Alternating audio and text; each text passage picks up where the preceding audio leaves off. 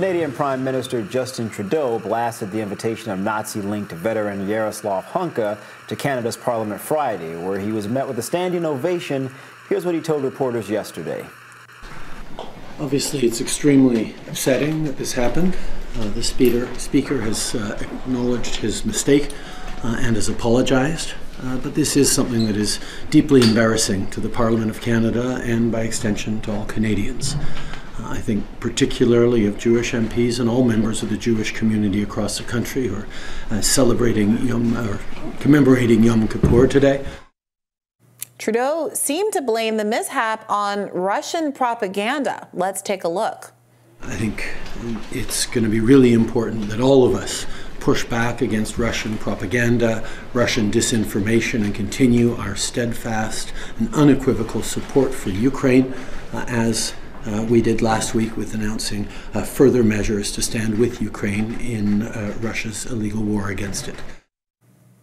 Shermichael, what does Russia have to do with this? I was going to ask you that same question. I am baffled by that response. The Russians didn't force the Canadians to invite this guy and then give him a standing ovation. I mean, that was bizarre. It was bizarre, but it is not out of turn. Exactly. It is completely consistent with what has been going on among liberals, where every faux pas, every misstep seems so easily attributed to somehow Putin. I mean, this whole scandal has provoked an interesting debate, at least on leftist Twitter, about whether or not people are kind of using, on the right, are using this moment and making fun of Trudeau and dunking on the embarrassment of the Canadian Parliament giving a Nazi a standing ovation as a way to kind of wash their hands of their own kind of entanglement with various Nazi actors over the years. Lauren Loomer was dunking on a clip of this standing ovation, and people were pointing out that she was known to have been having a very intimate social interaction with the well-dressed Nazi, whose name just flew out of my head. The famous white supremacist who was down at the "You Will Not Replace Us" rally. Richard Spencer, Richard Spencer. Whatever happened to that guy? Well, for a while there, he was consorting with Lauren Loomer at the bar, and so there's this question of, is there a certain opportunism at play here among some conservatives who are saying, well, if I make fun of Canadians for doing this, maybe everybody will forget all the Nazis I've been hanging out with. Nick Fuentes is in the lot. Bree, where are these? I mean, it's not very many. I've never, well, I won't say never, but at least to my knowledge, I have not ever been around a Nazi. I don't think I've ever hung out with any Nazis. It's like, where are people finding all of these Nazis all of a sudden? Well, that's a good question, because you would think they'd be relatively hard to find. Yes. But here they are having dinner with Donald Trump in the form of Nick Fuentes, hanging out with Kanye West. Getting standing ovations. Yeah, here I think we actually have the Lauren Loomer tweet here for you to look at. Oh, this is my response to it. She had tweeted down below a quote tweet and laughing about exactly Ukrainian Nazis, presumably condemning them. And I, pointed out that that's her and Richard Spencer pictured there in a rather intimate sort of embrace. It feels like everybody's wrong, right? There's just too many Nazis afoot, generally speaking. It is just really odd to me that these folks are popping up everywhere. Maybe it just appears everywhere because we're talking about it. But in my everyday life, I mean, I hang around a lot of people that are very diverse. I mean, Bree, I just don't ever recall seeing anybody or having conversations about, man, so-and-so was hanging out with a Nazi yesterday, but yet all of our political actors appear to be hanging out, supporting, having dinner, giving applause to, taking advice from people who clearly have beliefs that I think most Americans would say aren't representative of our values in this country. Yeah, I mean,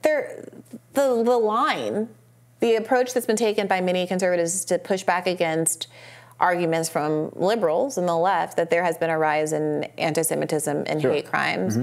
Elon Musk has insisted that that's not the case on Twitter. People have insisted broadly that arguments in favor or arguments that seem to support a rise in hate crimes are a tool of authoritarianism people wanting to implement more hate crime laws and to ratchet up penalties for whatever is deemed hate crime, want you to believe in those statistics even though they're not true, so there's pushback. And it is frustrating because there's so much politicization of the conversation. It came up on the show recently, and it seemed like there was no source I could cite that would satisfy Robbie as credible that would point to any evidence of there being more incidents of racially, ethnically, or religiously motivated crimes. And so if we're in a place where you think that anybody who's doing that research is biased because they're trying to... Because of the politics. Because of the politics of it, then we're in a world where we just don't measure if there's hate crimes that's the part until of politics people are frog marching down the street. That I really hate. I have to be honest, and I love politics. But I don't think we should be in a place where we can't have open and honest conversations about hatred.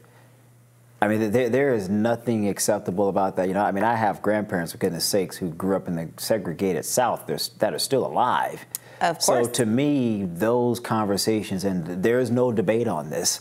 We shouldn't debate this. We shouldn't be hanging out with people who are Nazis. We just shouldn't. Well, Shermichael. Whether you're a Democrat, whether you're a Republican, there's just no excuse, in my opinion, to hang out with those sorts of people. And I am, again, baffled that this seemingly continues to happen, from our hip-hop artists to politicians in the U.S., to the Canadian Parliament. And what's weird to me, Briahna, we spoke about this yesterday, not a single person on any of these individuals' staff researched these people to say, wait a minute, we should not invite this person to dinner in the case of Trump, because Trump said, I didn't know who this guy was. Or they did and they don't care.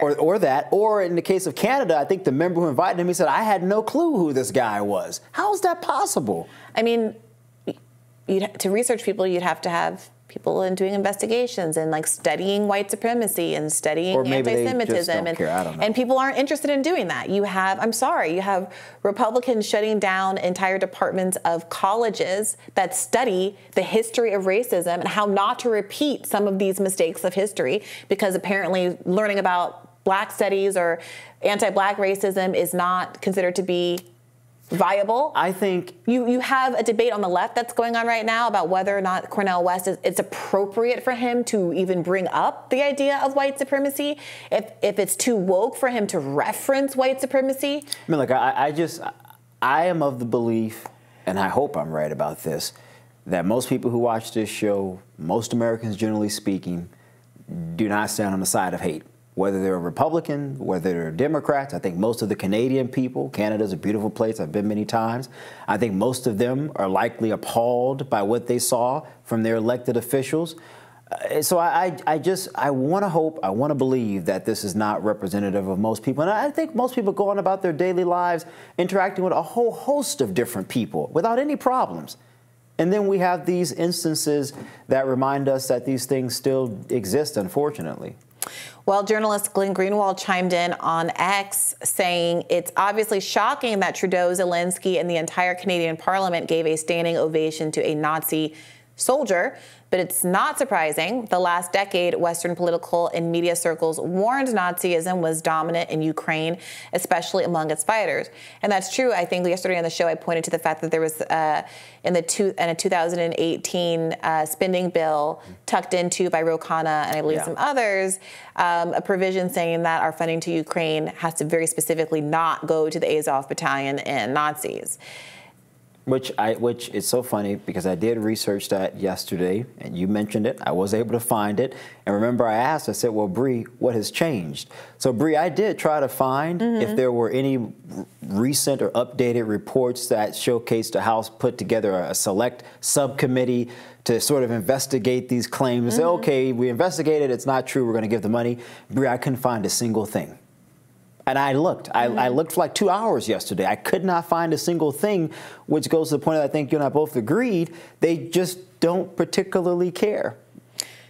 And that's Democrats and Republicans. I'm not choosing one side or the other on this, because both of them are supporting sending hundreds of billions of dollars to Ukraine for this proxy war in Russia. And again, I understand the arguments that have been made by leaders on both sides. I understand the arguments that's been made by the defense officials, the president, et cetera. But again, I don't think most people are comfortable sending money to Nazis. I don't think most Americans are okay with that. Well, I I think many of them are, because they just don't believe that a significant portion of the people in Ukraine are Nazis. And I don't think that they are. I think well, yeah, it's a minority. I want to be clear. I'm not saying that. It's just a question of what your comfort level is. People will say, well, there are a significant number of people in the American military who espouse racist views and other kinds of bigoted views that I don't support. But the comfort level of... That is what it is. But the comfort level of our members was clearly not very high in 2018, which you educated me on. And again, it goes back to that point, why are they all of a sudden comfortable now? What's changed? I couldn't find a change. Well, I think the big question is, even if they're a small percentage of the population, why do they all end up in Congress and being awarded medals by Jon Stewart and on the front page of the New York Times? Like, I can accept that it's a minority within a minority, sure, and that you shouldn't tarnish the good reputation of all of the Ukrainians. But then somebody has some questions to answer about why, if you're picking a Ukrainian soldier out of a hat to just come and be awarded, why is it a Nazi? An actual 90, how old is he? Someone who's literally not just like the grandson of a Nazi. A long time. Fully a firsthand, I fought against the Russians, our allies. For Hitler. For Hitler. Yeah. All right. Well, we'll have more Rising for you right after this.